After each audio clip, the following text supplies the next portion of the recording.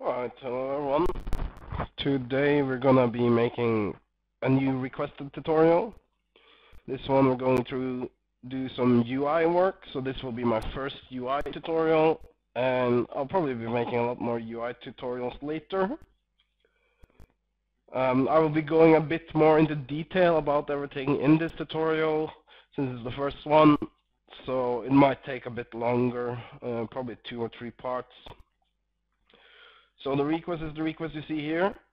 Um, you want a menu that is the same for both two-player teams, and each team can pick characters from the menu, up to 6 characters, and there should not be allowed duplicates within the team, but you can have the same character on both teams, as far as I understand it. So let's just go right into the trigger editor here and start this. All I've done is I've deleted the melee triggers, and I've also gone into the player properties here, and I've set up to 6 players. I'm not going to do more because there's a bug currently with more than 10 players the game crashes, so 6 will be fine. We're going to have to write some testing functionality because I'm going to be testing this alone, but let's just get started. So the first thing I'm going to do is add a new folder, and we will call it character selection. Selection, not selections. It's lovely. And another folder.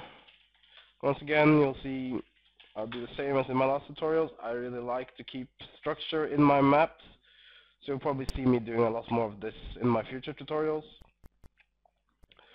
Alright, so the first thing we need to do is think a bit about the design of what we want to do here. Since we're going to be wanting 6 characters, 2 teams, we're going to have to track which characters are selected in each team. And there's also going to be 6 buttons and a dialog, and we're going to have to track all of these items. So let's start with a dialog. So select.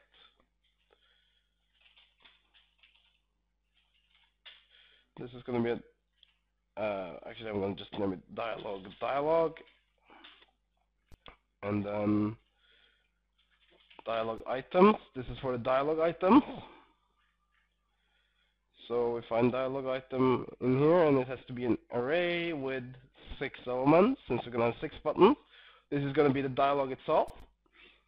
You need to keep track of everything you're going to interact with in a dialog has to be kept track of in variables. You will see why later. But just remember to put all your dialogues into variables, and all your dialog buttons and anything you want to change on a dialog you have to put into variables. Alright, so we're going to have to track each team as well, which characters they've picked. So I'm just going to make select players and characters picked. I'm going to make it Boolean, simple. We make it size 2 times 6. So then the first one will be the identifier for the team 1 or team 2. You could add 3, 4 of these for each team, and then this will be the amount of characters. So we're going to start it at false, and when the character is picked at a team, we're just going to flip it to true for that character, and then we're going to update the dialog and just hide the button for all the players on that team. Alright? And we're also going to need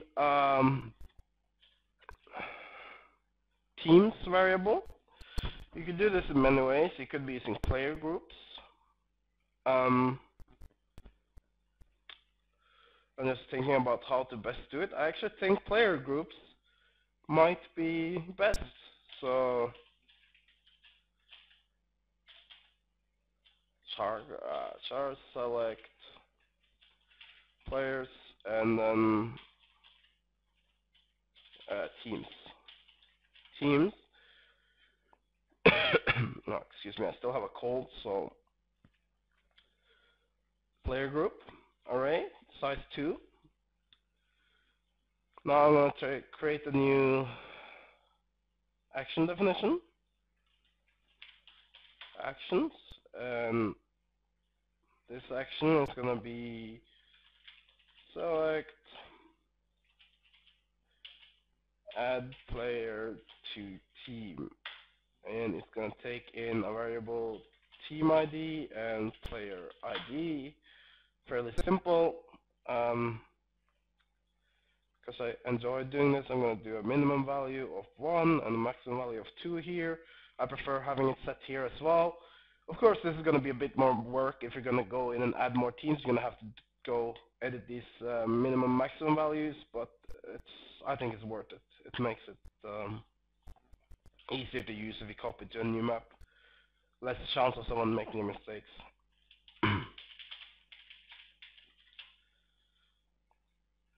So all we're going to do in here is we're going to take... I actually haven't worked with player groups, so this will be new for me. Add player to player group. Seems fair enough. No, add player... this one, yeah. Add player to player group. Player, and then we simply take player ID to group, take our variable, index, team ID. Easy. Then we go in here in the initialization trigger and we just use our action. Team ID 1, player 1. Player 2 and player 3, we're going to put them all in the same team. Team 2, player 4. Player 5 and player 6. Alright, so that's our team set up. Now we have to create the UI. So we're going to make a new action here. Init UI. So initialize UI. And this one probably won't be taking any parameters. I will just call it here. So we already set that. Excuse me. And alright. So the first thing we need to do when we create the UI is to create the dialog itself. So we're going to go down here and you go to dialog and you find create dialog. Create this modal, non-modal is basically if a dialog is called to show again. If it's non-modal dialog, it will I completely forgot which is which, but anyway, one of them you will be able to call it up multiple times and show it multiple times for the same player, so you can have 5 of that dialogue on the screen at once. The other one, each new dialogue you try to create will replace the old one.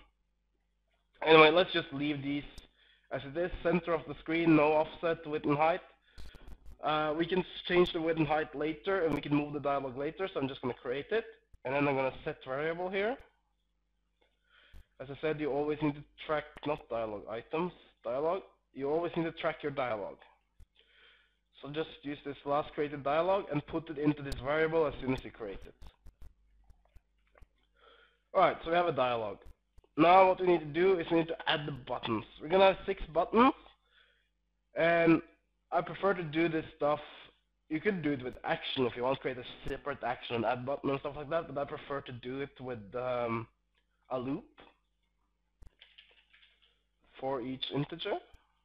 And then we're going to take here temp button number, and then we're going to have another way here, total number of buttons. We're going to set this one to 6. You'll see later that I will set it up so that I can easily add more buttons and change the whole dialogue without having to tweak so much. I prefer putting variables up here with width, height, and everything, and then it's a lot easier to change the dialogue later on if I decide to make a small adjustment.